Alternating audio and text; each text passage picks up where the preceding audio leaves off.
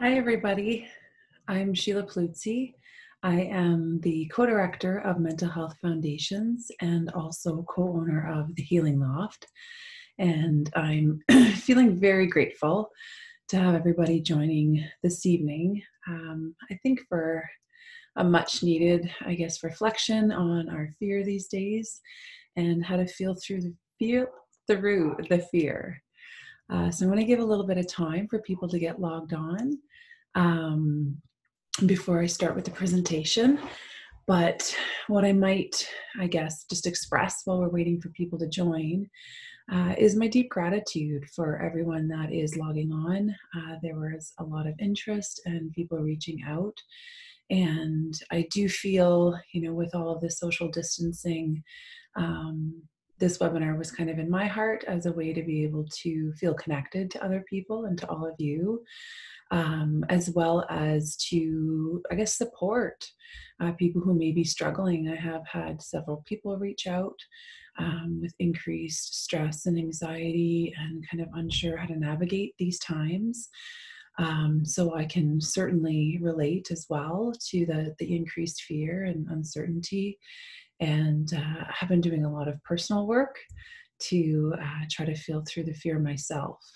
So this evening will be about an hour as a way to, there'll be a little bit of education just about fear itself.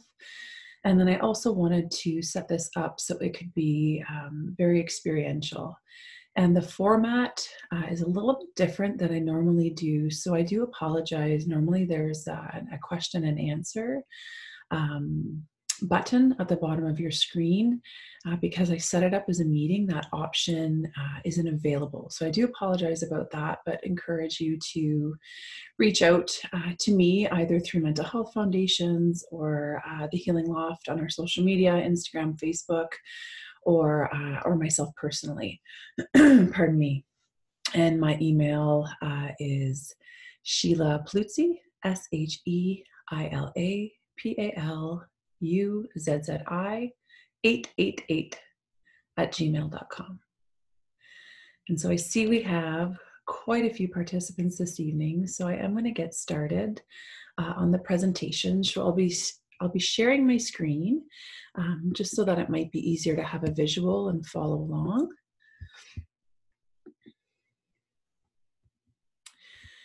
So feeling through the fear, I also want to let people know this is being recorded. So that's why I also turned your audio off, just to protect privacy and confidentiality, and so that I can make this video available to the public for those who weren't able to join this evening.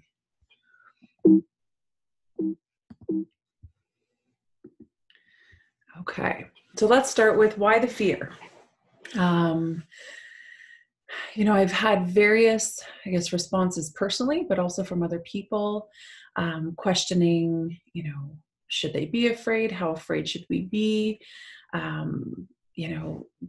people trying to push down the fear, try to deny it. And so where I wanted to start is just to discuss the biology of fear. And fear is one of the basic emotions that we are all equipped with, and it keeps us safe. So the function of fear is it's a response to a potential threat, and the physiological response that our body has prepares us to respond to that threat. So the common ones are to fight, flight, freeze, or flop. And those are all instinctual survival responses to the emotion of fear. So to feel fear isn't a weakness, it isn't a defect in any of us. We actually need fear to keep us safe. If we didn't have fear in our systems, we wouldn't maybe look both ways before crossing the road, or make sure our seatbelts are on, or do other things that to keep us safe. So this webinar isn't about, how to deny your fear or how to push it away or numb it out. We want to really look at kind of what the fear is telling us now. And one of the other, facts that kind of impacts our relationship with fear is that we are living in a culture of scarcity. So, long before COVID-19 and all of the precautionary measures, that are being encouraged, We receive fear messages in our culture all the time. If you think about, like, in a typical day, on social media in real life, we see fears about, how to or not to feed your children, whether to breastfeed or formula feed. Don't leave your luggage unattended because someone might slip drugs in there or a bomb. Don't leave your children unattended because someone might steal them. Don't eat this, don't do that. There are fear messages everywhere in our society. So a lot of us, we're pretty maxed out in terms of our stress responses and already feeling that underlying fear quite a bit before COVID-19 even came in, to existence. And so now that there is this very, real threat, a lot of people are feeling overwhelmed by the degree of fear. And it's not just around the events that are happening recently. It's because of, all those fear messages we've been receiving for so long. And so I just wanted to touch upon that briefly. If you're feeling really panicked or overwhelmed and not maybe certain why, because we live in a culture that really actually celebrates keeping people afraid. And the other thing is, feel the fear, don't feed the fear. So what we're going to be working through tonight is how to connect to it. And not in a manner, again, to like make it go away or to deny it, but to really feel through it and get the wisdom of it. And how that's different from feeding the fear is, I find, when I stay stuck in my head, I'm usually feeding the fear, the whole like, what if, oh, and then what if, oh my gosh. So what if this scenario happens, and then, oh my, and this might happen and this might happen. So that's more feeding the fear, when we stay in our brains and kind of ruminate and, try to plan out for all the what ifs or problem solve everything, that can often feed the fear. And so we're working on this evening, feeling it, not feeding it. So just some personal reflection. I encourage you to take a moment to get a pen or a paper. Or you can, if you have your phone in front of you, you can also, open up a notes application and just take some notes, but just to reflect on these questions for yourself. What are you most fearful about? These days, is it getting sick yourself? Is it losing somebody that you love? Is it running out of necessary supplies, whether they be nutritional or medical? Are you afraid of your financial situation? Just what's most alive in terms of your fear today? When is fear present throughout your day? So if you kind of quickly scan past, the last few days, has it been this underlying kind of niggling fear that's always present? Do you notice, I hear from a lot of clients that it's at bedtime when things are finally quiet, that all the panic and fear thoughts and ruminating kind of gets really intense? Is it in the morning, when you start your day? Just when is fear present throughout your day?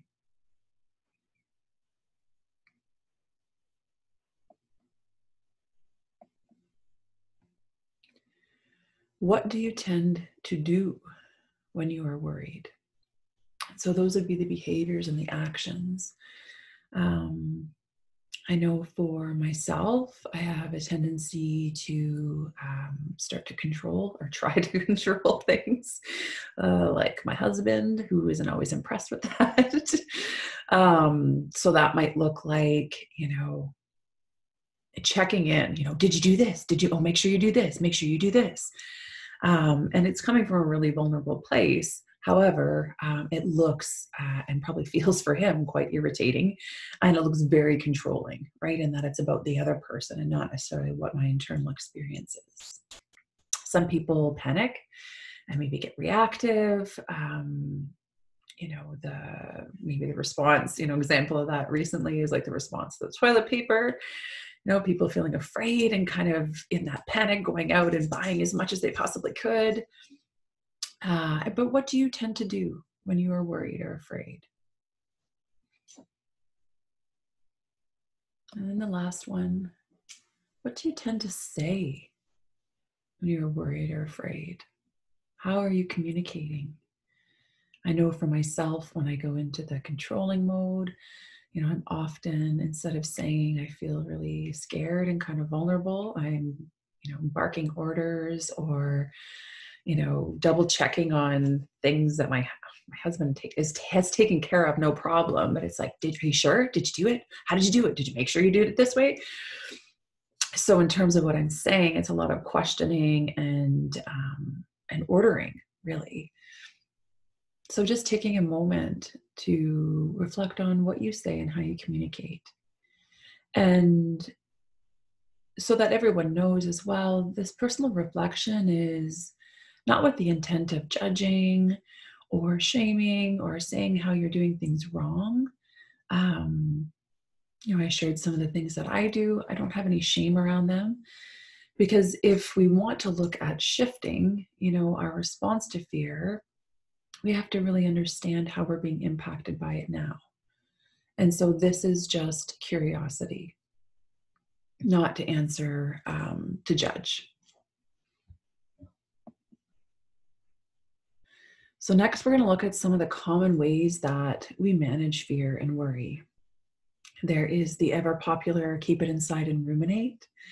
I see this a lot, with people who have, whether it's diagnosed by a doctor or kind of self-diagnosed, but anxiety, when you're just constantly feeling it, and then all the what ifs happen, and then that increases the feeling of fear, and then that further intensifies the kind of chaotic kind of thinking and the rumination.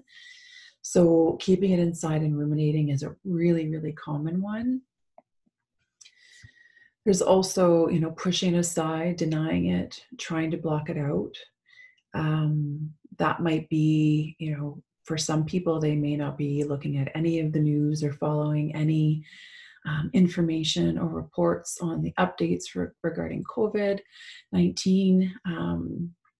And again, it's we don't want to bring judgment to this. It's not a lack of intelligence. It's, sometimes it's a way that we deal with fear. We just kind of want to pretend that it's not there and block it out somehow. Numb. This is very popular for our culture, not just with fear, but with all emotions. Excuse me. And so, Brene Brown has a wonderful video called The Power of Vulnerability, and she talks about numbing. And one of the things that resonated so powerfully with me, and I noticed it in myself, is she said, we cannot selectively numb. So if I'm numbing out my fear with, some of the common culprits, food, alcohol, drugs of any sort, whether it be pills, marijuana, any kind of substance to numb. Some of us, and I know I've been guilty of it, I would numb with work, kind of like that addiction to being a workaholic. But numbing is any way that we just try to numb out to how we're feeling, scrolling on social media, watching television. The difficulty, though, is that if we're numbing out the uncomfortable or painful emotions, we're also numbing out joy, happiness, excitement. Because from her research, she found we can't selectively numb. We don't just get to pick which ones we don't feel.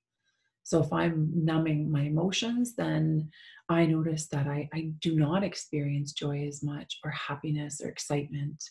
And so this is a very, very common way that our culture actually encourages us to cope. I mean, no judgment with this, but I've seen tons of memes of, people. I think I just read one that I'm for the second time this week, I'm going out and buying out my alcohol for the next 2 weeks. And there's humor to it. Excuse me. I've certainly used that to numb at times, but it just speaks to how common it is. And with no judgment, I do want to encourage throughout this webinar to find our way out of the numbing, or to consciously numb, or maybe just make a decision to numb a little less.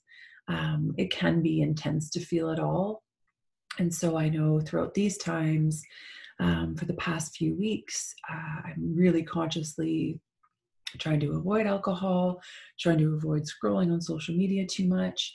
And it can become really overwhelming emotionally at times to not have those things. So I've selected a few things, like at the end of the day, watching a couple fluffy TV shows, but consciously making those choices to numb. So that is a really common one in our culture. Get angry and irritable. This is also a pretty common one. To feel fear is a little bit vulnerable. And so on the surface, what we may see is ourselves, or our partners maybe getting really irritable or frustrated or barking at us or short with us. And that, I believe the anger is kind of a protective mechanism, for the fear. But it can certainly, create some tension in relationship dynamics, and also doesn't necessarily feel good either to be kind of irritable and agitated, especially with the ones we love. Here's me, try to control things. Um, Anytime, that I see in myself or somebody else really controlling behaviors, I've learned to see that fear is underneath almost all the time, and to have a lot of compassion for it.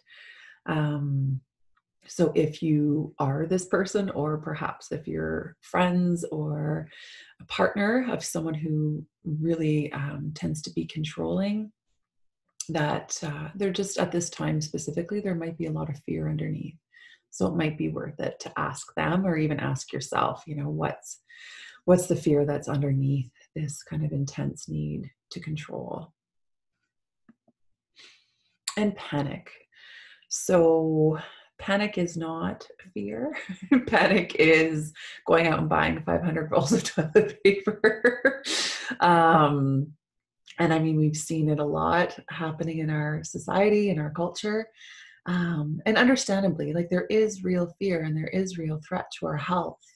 But panic it's not responding to fear. Panic is just reacting to fear, right? And trying to mitigate it by, whether it's by making sure we have enough supplies to last us a year, whether it's, sharing your panic with everybody. And the one thing with panic is it tends to be quite contagious. Hence why most of the grocery store shelves were completely barren of paper towels, of toilet paper, of hand sanitizer, Lysol wipes, all of those things.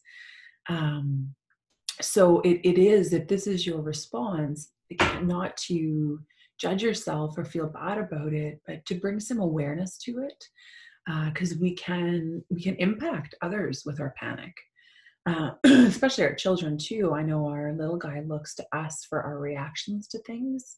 So I try to be really mindful not to get panicky in response to fear and to what's going on these days. So just take a moment and maybe just write down your top two, ways that you manage fear. And then I want to take a look at the impact. Again, to bring awareness, not judgment, but there's a lot of research that shows. So if we are kind of in a constant state of stress, excuse me, or we're worrying or we're panicking a lot, it can create this chronic experience with anxiety and stress. And so when we have chronic, actually, I'll back up a second. So when fear comes, there's a bunch of different reactions that happen in our body. And one of them is that cortisol is released, and that helps, our body to prepare and respond to the threat. When we're constantly feeling afraid, that cortisol is, continually being released, and that's not biologically, it's function. But we have so much stress these days, and there is a lot of fear. And so when our body is experiencing these prolonged and intense bursts of cortisol, it starts to break down our immune system. And so specifically with fear, when we're holding it in, it can create illness within us through immune suppression. And then I put dis-ease, which is a term used by Gabor Mate. And the dis-ease can be emotional, mental, or physical. But the more we try to shove down and push down and suppress our emotions, they have to go somewhere. Emotion is energy in motion. So we might think we've gotten rid of it, but it may manifest in chronic headaches. It might manifest in an autoimmune disorder. It may manifest in, depression, which is often the suppression of anger. So I want to bring to light kind of these issues again, so that once we know, we can change. And Gabor Mate has a great book called When the Body Says No. If you do want to learn more about the suppression of emotion and its connection to specifically autoimmune disorders and also certain types of cancer. And I say connection and correlation, not causation, but there's absolute science and research to prove these theories. So the other impact, feelings of disempowerment and helplessness. So again, especially, the ruminating, the what ifs. We can play those what if games all day long, and sometimes it can create this real sense of helplessness and disempowerment when we kind of stay stuck inside of the fear and live there is what I kind of a term I use. And that can be really difficult on us. It can also be difficult on our relationship dynamics. So whether it be the suppression of it and just not sharing, we might be distant with our partners, creating a bit of disconnect. If our way that we manage it is to be irritable or angry, that would certainly not play out well or create tension in the relationship. I know for myself, when I have my control-y pants on, we've gotten to a place where we can deal with it in a funny way. But before, and he has the same issues, it would create so much of a power struggle because neither of us want to be told what to do, right? Or be questioned around really simple things. So if you're noticing, in the past few days, if you've been really fearful and maybe managing in one of the ways that I've just discussed, it may start to be impacting your relationship dynamics, especially, with the social distancing and spending more time at home. So I hope that this can maybe help you to understand a little bit about the ways that we commonly manage, but also the impact kind of in terms of our daily lives. So what is the problem? If fear is natural and we need it, and yet our culture celebrates not feeling it in many different ways, what's the problem? The problem is how we hold the fear. It's not that we actually have fear. And so one thing that I've been practicing a lot personally, and with clients as well, is learning to drop down from our heads to our hearts. A lot of us, and I think, it's a Western culture thing, we live from the neck up and believe that all the answers, we can intellectualize things and figure them out from an intellectual point of view. But our bodies are much wiser than our minds. And so as we go through this webinar, we're going to learn how to actually sink in to our hearts and feel through in our bodies and feel through the fear, as opposed to, kind of being disconnected and just trying to figure it out up here. So we're just going to hold it in a different way.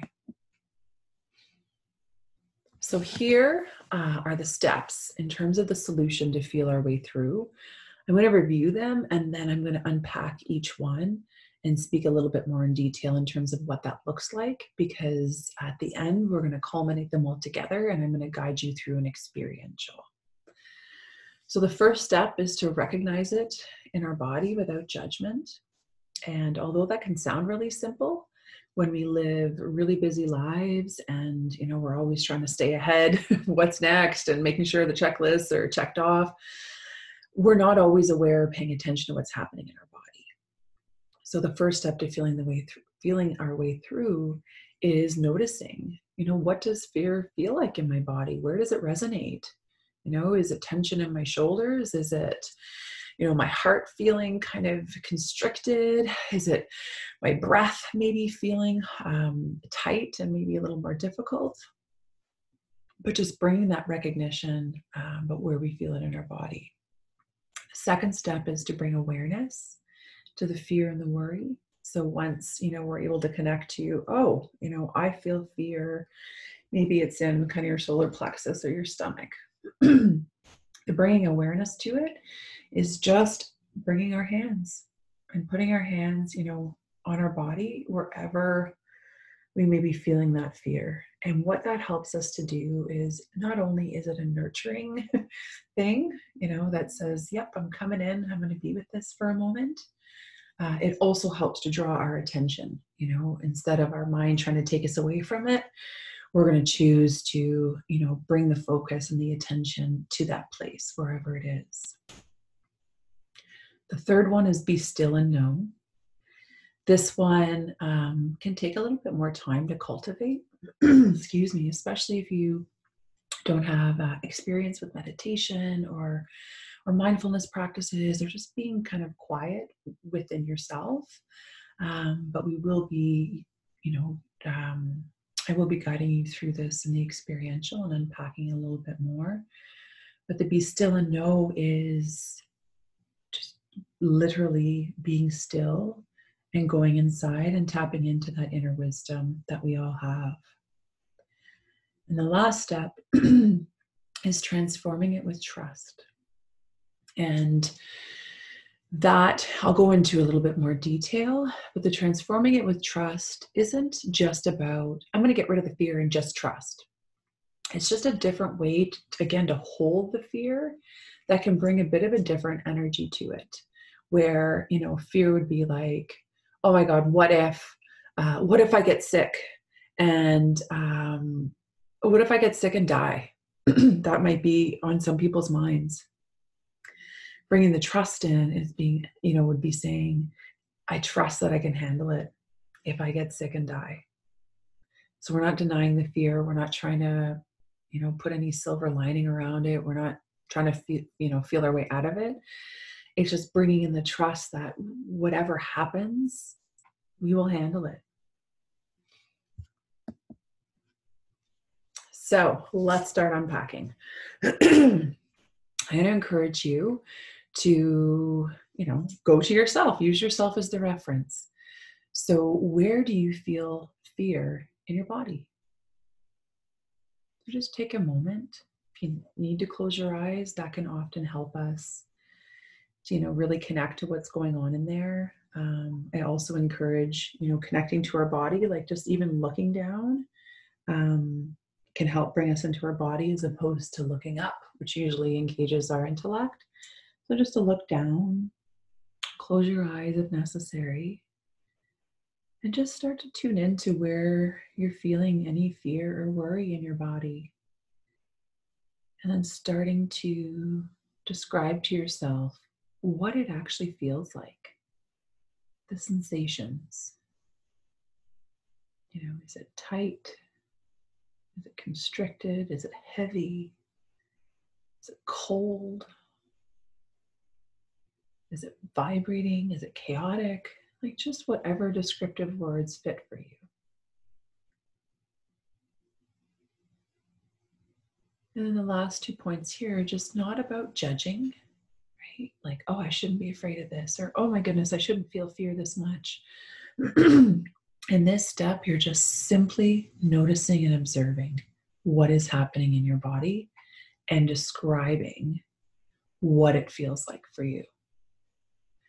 And the more that we do this, the easier it will be to recognize, when fear is present within us. Because I know sometimes, when I have gone through periods of like numbing, right, a lot, sometimes I'll ask myself how I feel, and I'm not even like, it takes me a lot longer to sink down and actually connect with how I'm feeling. So the more that we can practice this step, the easier it'll be to recognize what we're feeling and when we're feeling it. So bringing awareness to the fear, I talked about this, bringing your hands, to wherever on your body you're feeling it most alive, or it might be two places. In my meditation the other day, I felt it in my head and my heart. And with this step, we're just being with it. And I also encourage, to invite deep breaths into this process, not for the purpose of getting rid of the fear, but for two reasons. One, a deep breath can help to calm our nervous system. Because sometimes when we first go into our bodies and connect with how we feel, there can be this initial spike, right, of fear, like, holy crap, like, whew, there it is. Oh my God, this is overwhelming. I might never be able to handle it. Our brain starts telling us stories about what's happening. The breath is just a way to let the body know it's okay, it's safe. I'm going to be with this fear. And that's okay. And then the other part about the breath is kind of just bringing awareness and consciousness into our body. And it can create a bit of space for us to feel what's going on in there. So depending on how intense your experience of connecting with the fear is, you may take 2 deep breaths, but if it's really, really intense, you might need to take 10 breaths just to, go from that state of maybe feeling overwhelmed or panicked to just being able to be with and sit with the fear. And one of the, I guess, my favorite breaths when using meditation is called the cleansing breath. And it's just inhaling through the nose for 3, 2, 1, and exhaling through the mouth 4, 3, 2, and 1. And so that longer exhale can help us get into the parasympathetic nervous system, which is more the rest and repair. And then the other benefit of breathing and deep breathing is, when we're afraid for a long period of time or undergoing a lot of stress and worry and concern, we're often not breathing. It's often very shallow in our chest, or sometimes we're even holding our breath for prolonged periods of time without even knowing. So just connecting with the breath, just kind of creates some space in the body and reassures the body that it's okay.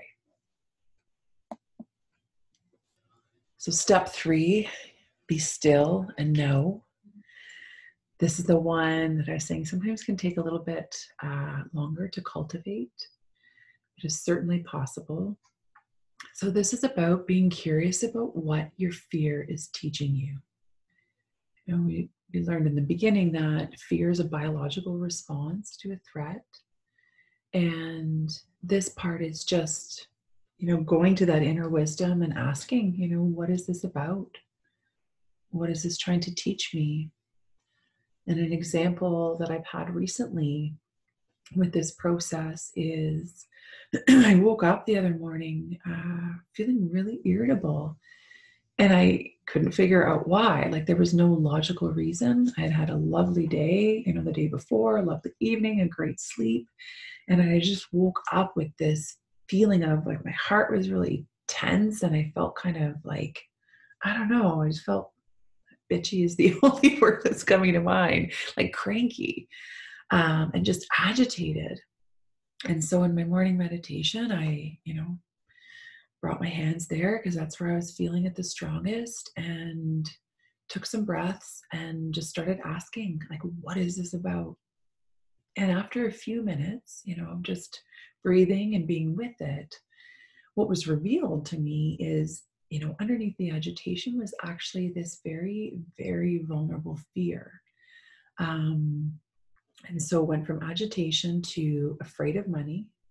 And then when I sat with that and was curious about that, the wisdom that was revealed to me was that I've had a long pattern of believing that my value as a human being equates to how much money I'm making. And so, with all of the, with the recent events, there's been trainings that needed to be postponed. Income has, significantly shifted and decreased.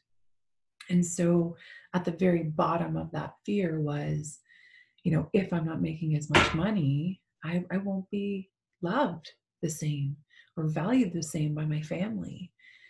And so that was my be still and know. And once I got to that knowing, it was much easier for me to recognize what I needed, which was just compassion. It was reassurance. I shared it with my husband, and he reassured me that that's not, my value is not about how much money I bring in. And so it just really being able to be still and know really impacted how I acted throughout the rest of my day. Because if I would have just went on that irritability, I probably would have been short with my husband. I probably would have, been kind of cranky and uptight and, just agitated all day long. So to be still and know can often give us some really deep wisdom about ourselves, and also kind of guide our next steps in terms of action in a day. So in there too is the stance of compassion over judgment. It's not about assessing whether you're right or wrong for feeling that way. It's just inviting like just a lot of curiosity and compassion into the emotion. What is it trying to tell me? What is this about for me? When we can be still and know, it can provide us insights and teachings as to how to consciously respond to the fear, as opposed to unconsciously reacting. So again, in my example, it would be waking up irritated and just going with it, and possibly, getting into an argument with my husband, or feeling really bad because at the end of the day, because I was so cranky and irritable, or, to sit with it and really get to know it and understand what was coming up and share it with my husband and have this really beautiful conversation and get the reassurance that I was needing.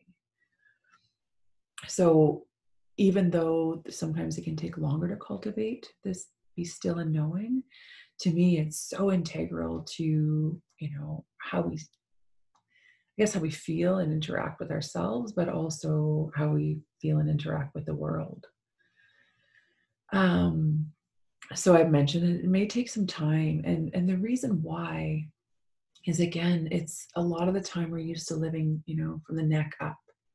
And so a lot of people, myself included, when they start with this, being still and connecting and being curious, the mind wants to come in and like make sense of things or say, no, that's wrong. This is what's really happening. And so it can take a little while, to kind of quiet the mind, settle back into the body. And sometimes, and even like a 5-minute meditation, you might be doing that, 25 times, where it's like, no, I'm going to bring my attention back, into the feeling. And that's why holding the space can be helpful too, because it helps us keep connected and anchored to what we want to focus on. And again, out of our heads and into our hearts for the knowing. Most wisdom comes from our body, our intuition, whatever word you want to connect to it, over our intellect. And developing trust. So one solution to diminishing fear is develop more trust in your ability to handle whatever comes your way, no matter how scary. And, my example with this, using that same meditation, the fear was saying, you're not making enough money and your husband's going to leave you. And my first reaction was to want to like stop meditating and get out of that and like distract myself. And so that was the moment when I brought in the trust, and I just stayed with the fear and took some breaths. And I said, I trust I can handle it if he leaves me. And I know that's not going to happen. And, we talked about it afterwards, but that is a way that you can invite trust into those experiences. That even the crazy what ifs that play out, I trust that I can handle it. And the biggest superpower, it can be done using a mantra. So I trust I can handle this, ... whatever it is. This last one, so if you're not, like if you don't have a spiritual connection or religious belief, I don't want you to feel as though I'm pushing this on you, and feel free to, just disconnect from this part of the webinar, or just listen, from your own stance or opinion. One thing that I have absolutely come to learn is that the superpower of trust is developing spiritual or religious trust that all is unfolding as it needs to in order to support your life path. And so whether you believe in, energy or karma or the creator, Mother Earth, Source, Allah, God, to anchor into, that trust that all is unfolding as it needs to. And that doesn't mean that it's going to unfold the way we want it or the way we would like it. I don't think there's anybody here that, would want people to be dying and getting sick. It's having that trust that there's a bigger picture that we're not privy to, and down on this earth and our little beings. But that can create a lot of comfort during really scary times. Any connection to faith or spirituality, and just trusting that it's happening as it needs to. Okay, so the first part of our experiential, I want you to write down, you can do 1 or 3, but try to definitely do 1. I fear that, and fill in the blank. I fear that I will lose somebody that I love. I fear that, we're going to struggle financially. I fear that I may not have my job to return to. I fear that I might get laid off. Whatever fear is most alive for you right now.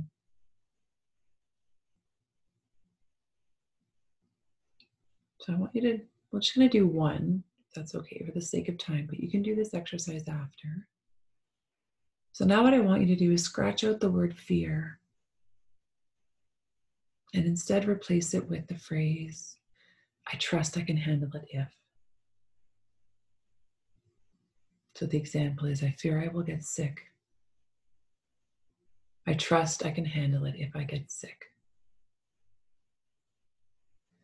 And so you can see that they have 2 very different energies to it, but putting the trust in doesn't deny that the fear is there. It acknowledges the fear with respect. And it just invites that element of trust in, that even if, the worst possibly could happen, I trust that I'll be able to handle it.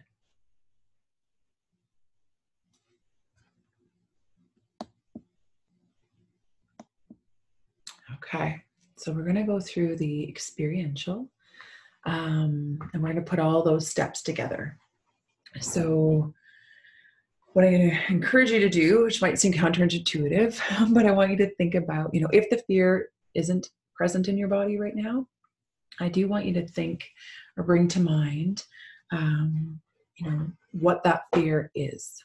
So it might have been from that last slide we did, or it might have been when you did the personal reflection on fear. But just what is it that you're currently really worried about or fearful of? I want you to just let that bubble up in your body.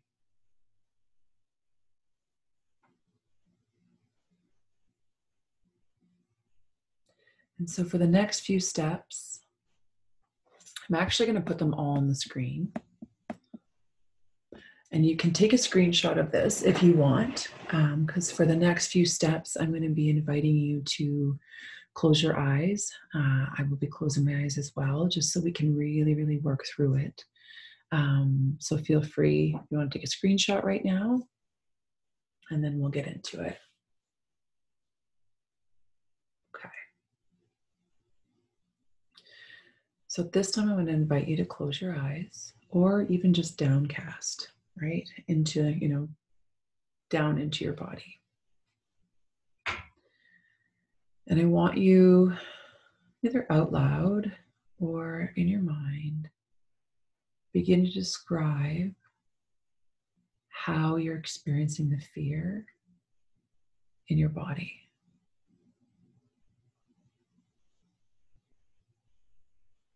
And if you need to do kind of a quick scan from head to toe, if it's not clear or you're not aware immediately, Just start at the crown of your head and just slowly scan down and observe for experience of fear or worry. Scanning down your face and neck, your shoulders and arms,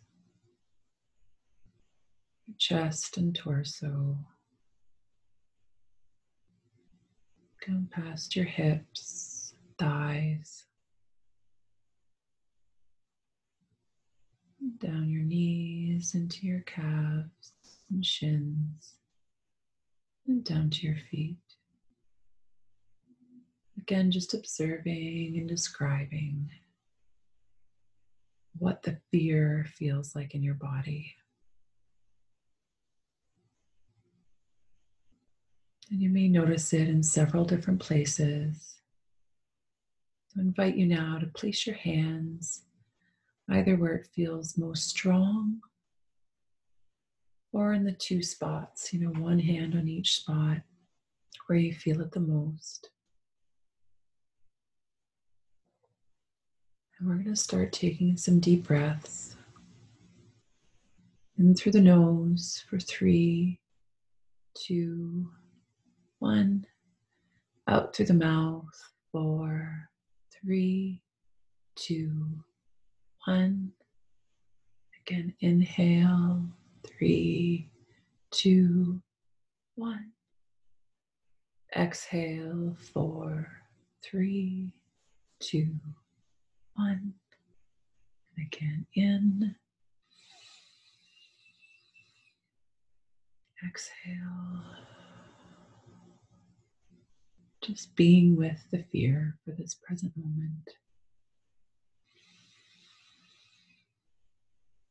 And exhale.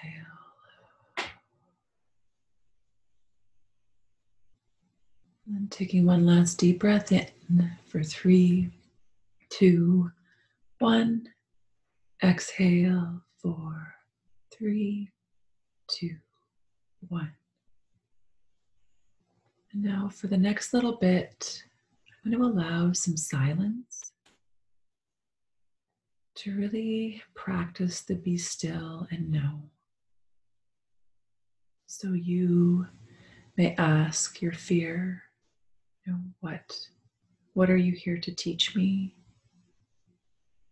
What do I need to know?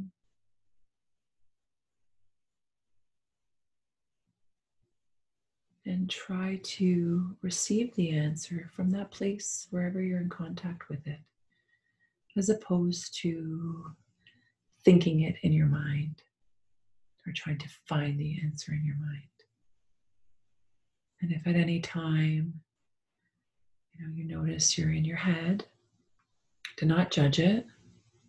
Just bring your awareness to it and then make the choice to connect back to your body and back to the fear. And you take a few deep breaths and just answer the questions again, or ask the questions again.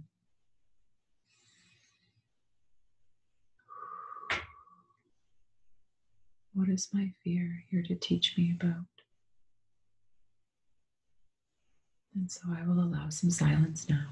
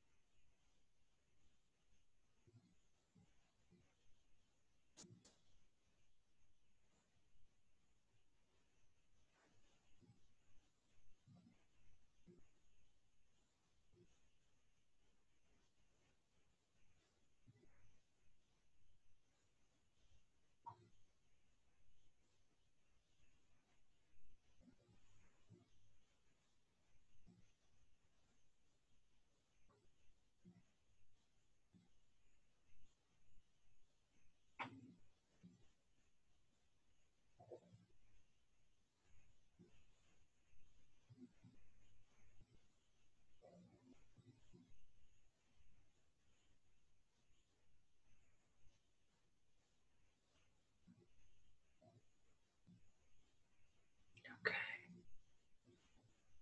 So there were no insights you received, I do invite you, once this recording is posted, to access it again. And you could always pause it for as long as you need to.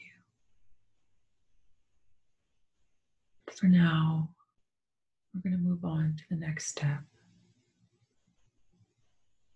I want you to, either in your mind's eye or out loud, to repeat and complete after me. I trust I can handle it if.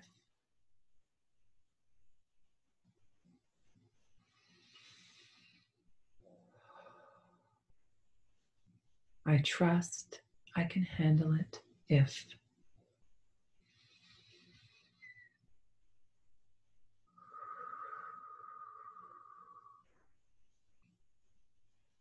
I trust I can handle it if.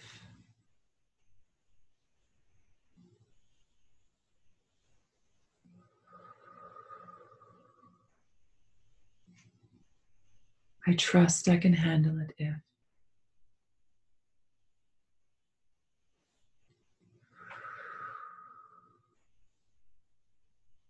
I trust I can handle it if.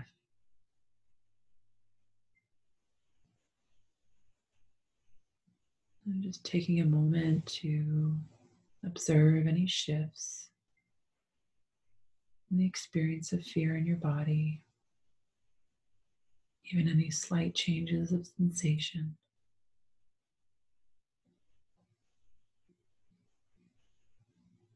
And I invite you to bring your awareness back into the room and gently open your eyes when it feels comfortable to do so.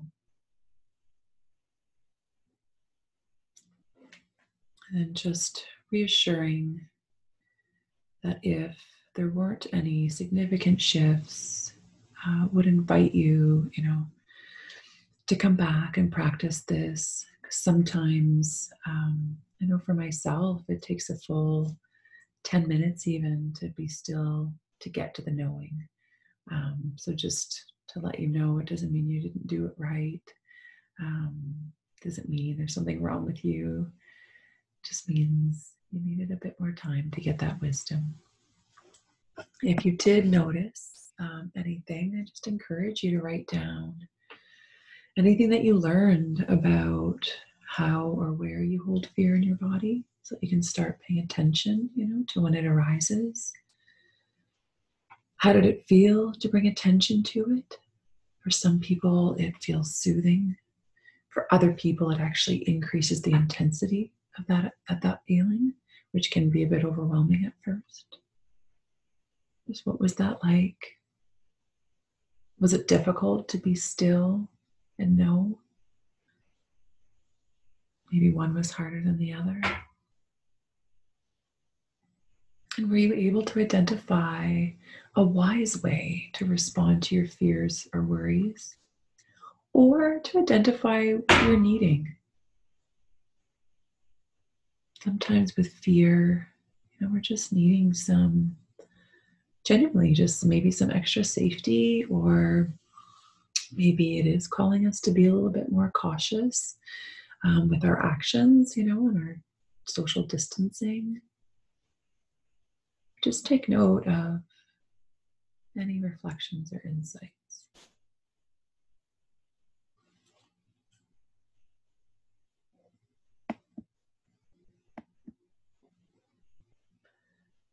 So, just for the sake of time, um, this is a list too of some other activities that can help us get through these times. We may not always want to spend time in meditation, which I can understand. I do highly, highly recommend it. And for me, it would be my number one recommendation, just to get to know ourselves better, and also just to learn how to be more present with ourselves, so that we can be, more present in our lives.